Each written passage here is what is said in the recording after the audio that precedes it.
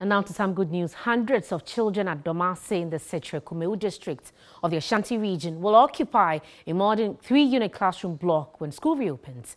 A story filed by Bright and Amfo 2 years ago has changed the narrative.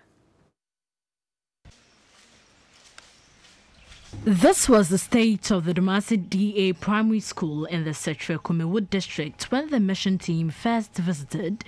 Academic work was determined by the weather. A rainy day meant classes had to be called off due to the dilapidated classroom block. Sustainable Development Goal 4A targets the building of school facilities that will provide a conducive learning environment for children. This block, nonetheless, was an obvious threat to attaining the goal.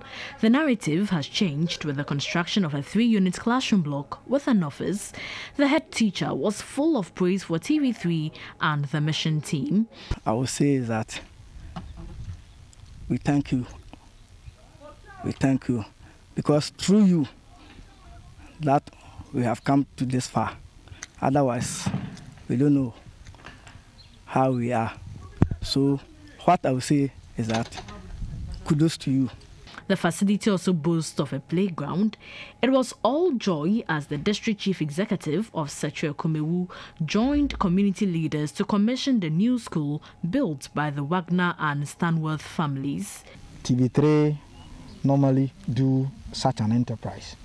Fortunately for us, they came here through Ministry of Education and they highlighted the challenges.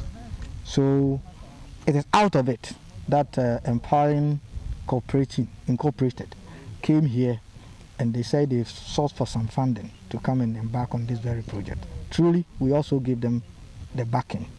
And here we are, this very beautiful edifice for our children.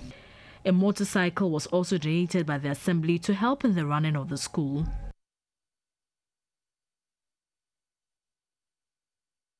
It's always a delight when reports by TV3 get such, feedback, and I'm particularly happy for the children. But that's all for Mission. Mission is supported by Star Ghana Foundation with funding from Danida UK Aid and the EU.